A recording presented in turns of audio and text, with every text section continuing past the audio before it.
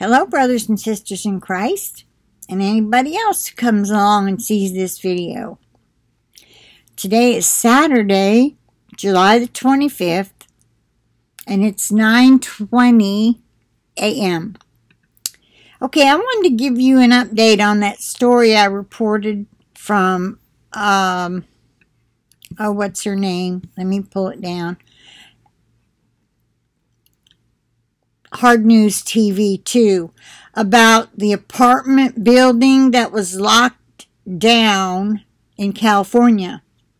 Well, something that she did not report, or maybe it wasn't in her report, is that this was a senior citizens facility. Now, does that change your mind? If your mom or grandma was a resident there, and you found out that one person tested positive there, would you think this was okay? Now, I want to read you this natural news, and no, I'm not going to stop reading it. Some person told me they're not reliable because this man who writes natural news is the one who started Brighteon, so people could have a freedom of speech. And yes, he sells health products. That's how he pays for such a large website where people can go and not have to pay to put their freedom of speech videos up. They do ask for you to ask your subscribers for $1 or $2 or $3, but I think that goes to each person.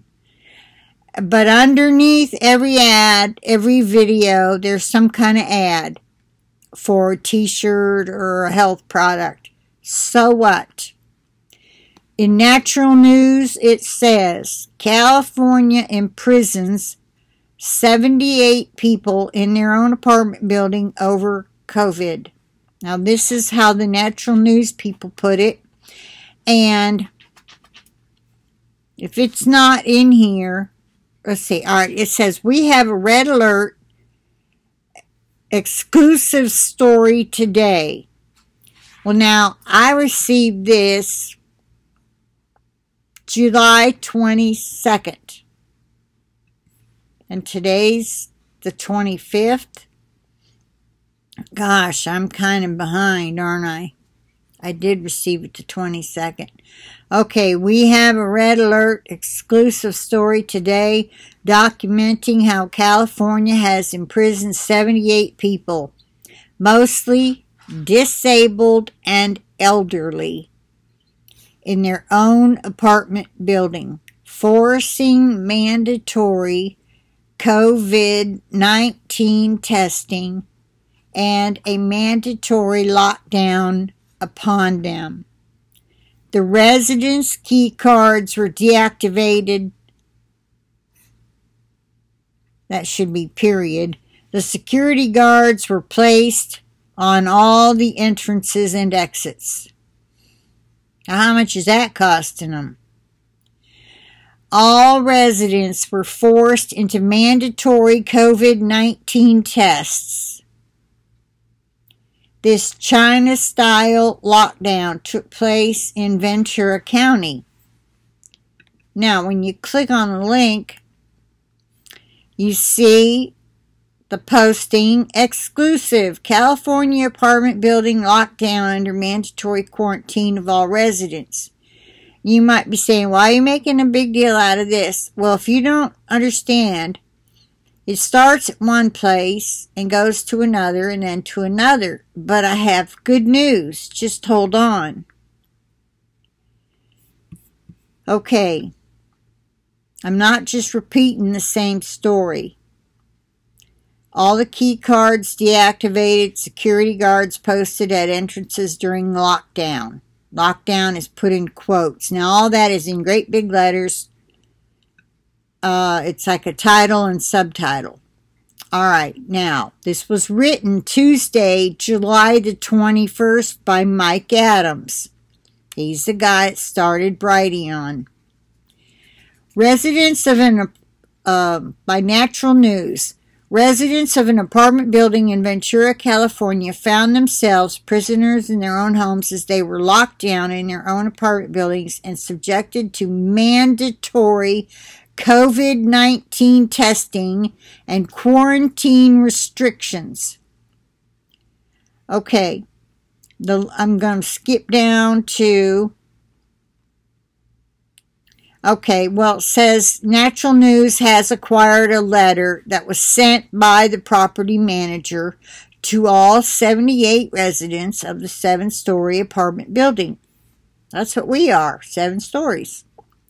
Which is located at 137 South Palm Street in the city of Ventura, California. The building caters to seniors and disabled residents and is government-subsidized housing. We have confirmed the authenticity of this letter, which is shown below with certain redactions to protect the names of the property managers who are being subjected to threats.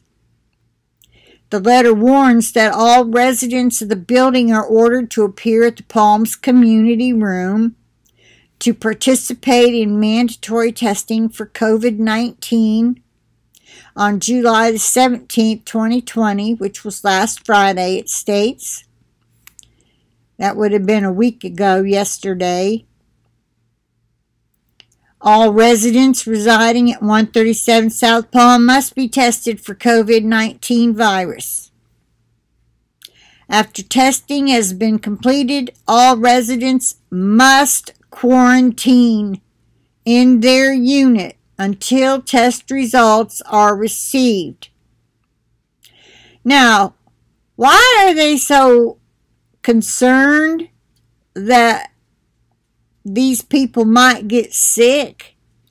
Do they not think they're smart enough, or the family members that look in on them, if they're that old, are not smart enough to call a doctor and say, hey, my mother's got a fever and a dry cough.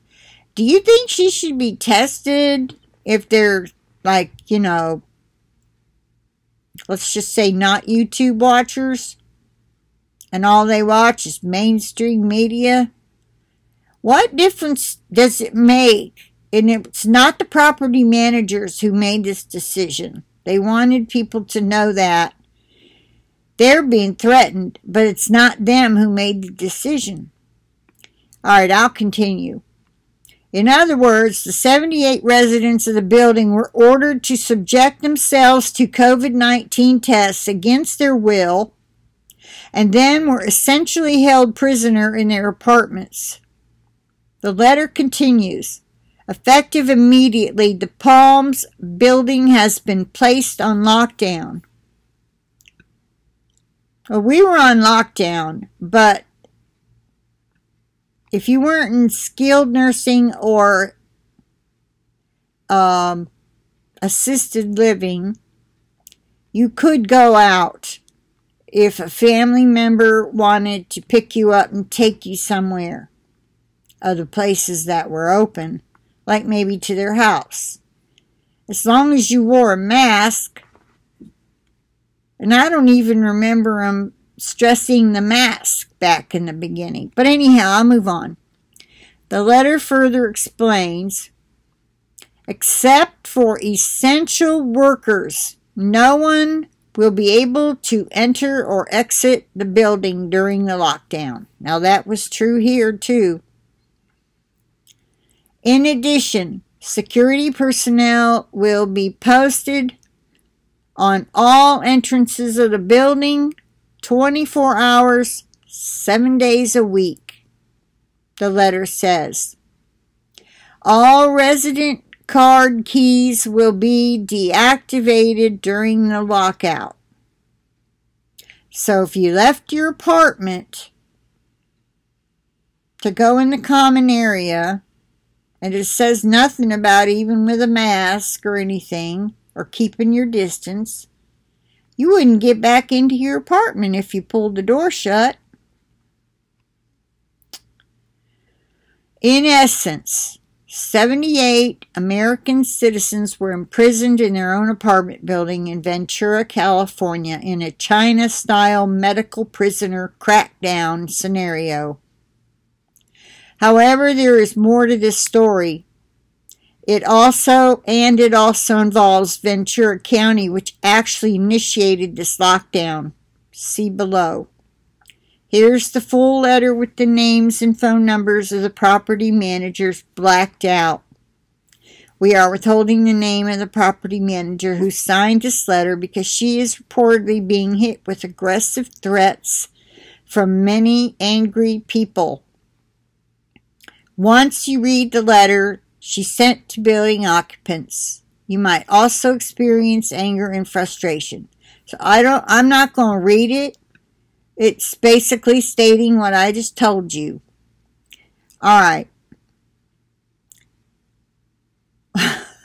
Listen to this. One resident called the police and declared he had been kidnapped. Good for him. According to local sources, the letter was distributed to building residents in parallel with the county of Ventura declaring the building to be under a quarantine lockdown. Now, I always thought that a quarantine lockdown was when you had sick people that you needed to take them to a hospital and quarantine them in the quarantine area. I mean, they have taken this thing so far out of normal. It's ridiculous. And yet, this is the new normal. Have you heard that? Yeah, I'm sure you have. According to the local sources, this notice from the Ventura County Public Health Agency was received on Friday, July 17th at 6 p.m., and it described an enforced mandatory quarantine for the entire building. So basically, our second and third floor residents have been held under quarantine. And what amazes me is that if it is so bad, how come the ones that actually got the COVID here didn't go to the hospital? You know why? It wasn't that bad. And they treated them here. Second floor and the third floor have their own doctors that come in once a week. More often if they need to, I suppose. Or the nurses call. It appears the enforcement order came from the county of Ventura. The property manager had been working to alert the residents of the building to the fact that Ventura was about to demand the quarantine lockdown status until all building occupants were forced into mandatory COVID-19 testing. Now, you might think that's not a big deal, but just listen. One resident reportedly became so frustrated that he called the police and declared that he had been kidnapped and was being held against his will, and that's exactly what was happening. But it's like, if you listen to Terry Lynn on that other video that I shared yesterday, she goes on to say, okay, right now it's this one apartment building. No wonder it's senior citizens and disabled people. They don't tend to be all rebellious, you know, because it's hard for them to be. But she said, what about when the tanks start rolling down the road and they come knocking at your door to do the same thing? Then how will you feel? All right. It says 4 residents. Wait a minute. I missed something. Ventura County rescinded the mandatory quarantine order on Tuesday, July 21st, after the mandatory test results were received.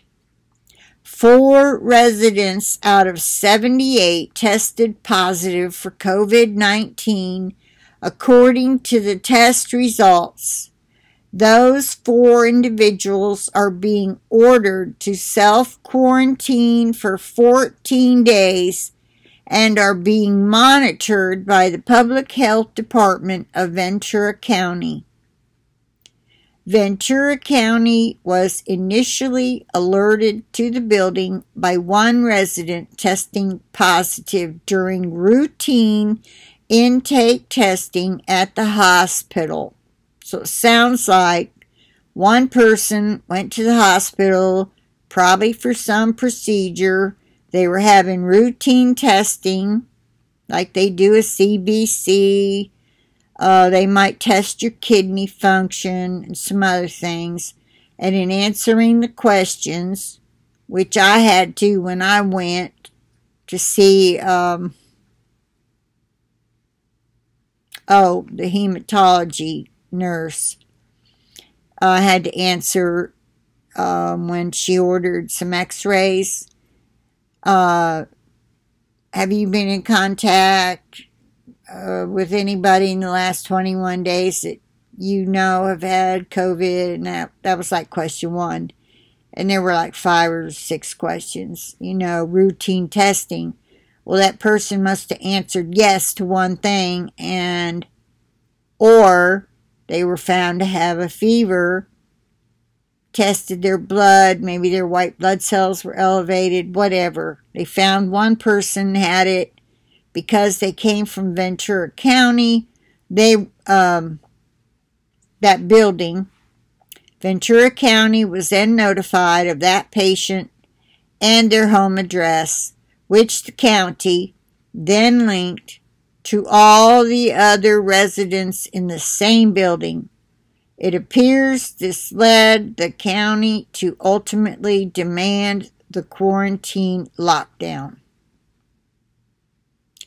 It is important to note that the building property managers did not initiate this quarantine lockdown. That was done by Ventura County. It appears the property managers were merely alerting residents to what Ventura County had communicated. It seems likely the property managers could have done a better job of explaining this in their letter.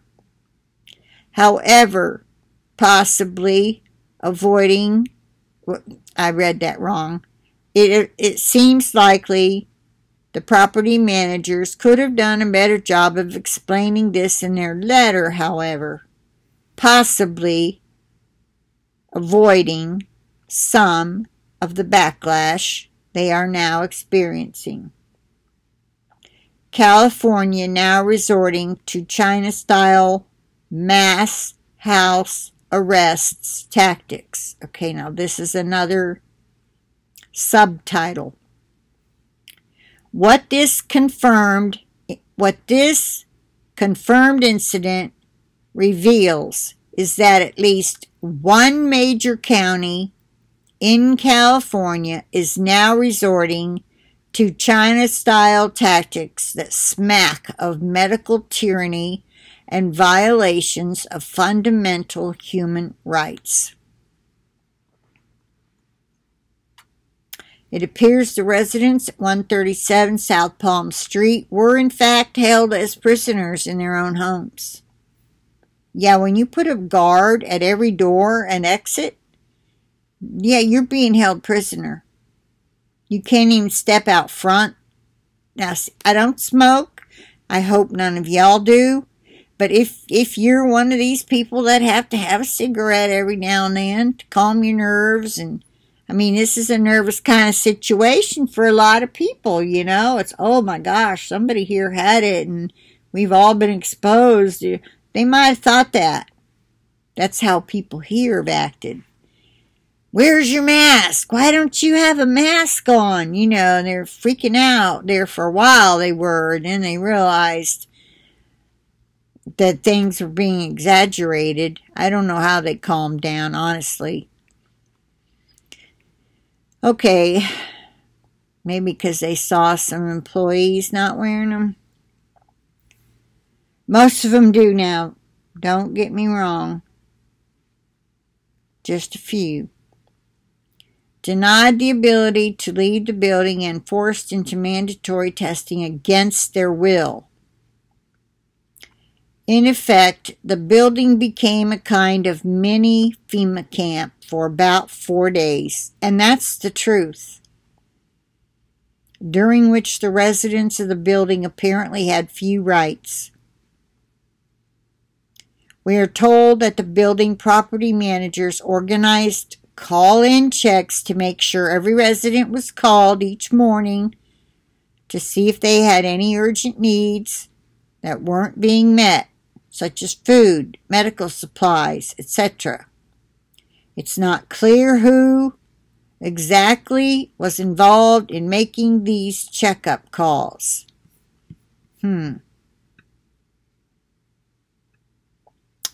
All this begs the question, though, since when did the residents at this building sign any document waiving their constitutional rights as Americans? Under what authority are people now held prisoner in their own homes and ordered to subject themselves to flawed medical tests that may cause them irreparable financial harm and health harm if the results are incorrect? Now, here's the big punchline. Merely testing positive for COVID-19 can result in people being subjected to lockdowns, job discrimination, not sure how that plays in, but whatever, social discrimination, and long-term medical hassles merely for having a COVID-19 positive test result on their record. Well, I guess I do. If you needed a job and you went and applied and they called for your medical records and it said this person tested positive for COVID, that might hamper their ability to work there. In the building mentioned here, 74 out of 78 residents tested negative. Praise God. Yet they were subjected to medical tyranny, lockdown, and mandatory tests nonetheless. So they clearly weren't sick. People who test positive, even if the results are false, may also be subjected to hundreds of thousands of dollars in medical costs.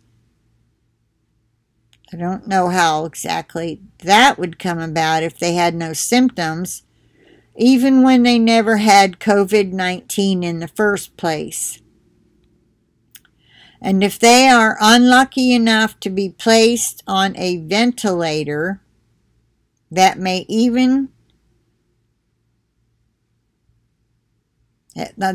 be they may even be killed by doctors and hospitals who collect extra funds for each COVID-19 death they experience.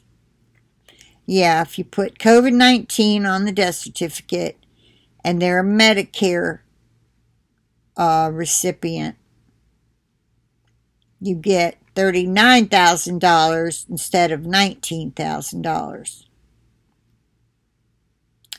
That this sort of draconian lockdown is now happening in the United States of America is a stark warning for all Americans.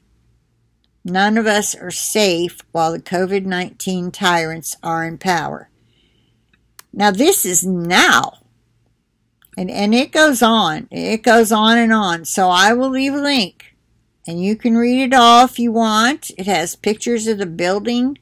It shows you a street view. I guess that's like Google Maps. Palm Street, East Santa Clara Street. Santa Clara. I'm thinking that's where my brother lives. But anyway, whatever. It doesn't matter where it is. It's the beginning. What will you do? I mean, it could happen here. If our governor decides, oh yeah, all our senior care facilities, if anybody tests positive, they all need to be tested. So far that hasn't happened here because we have people, but this place does not have skilled nursing, and it just sounds to me like independent living. They had no right doing this to them. We haven't been locked down to the point where we couldn't leave. The patients, residents who smoke have a smoking section, and they can go outside and go to it. And they don't stalk them and make sure they're not talking to anybody driving through. Anyway, I'm going to end this here. I wanted to give you an update that at least these people were only under lockdown for 4 days, but they all had to be tested. What was the reason for this? To get them tested? Was there somebody in that building they wanted their DNA? See, now that's a possibility. I think they want to know all of our DNA. They have plenty of mine. If they ever wanted to know, I don't know. I don't know how it works. If you get lab work done, how they would possibly get your stuff, but the government's so big, they're too big for their britches. With that, I'll say I plead the blood of Jesus over this video and the internet connection, myself, my computer, and each and every one of you and your devices and your internet connections. And with that, I will say bye for now. I will talk to you later.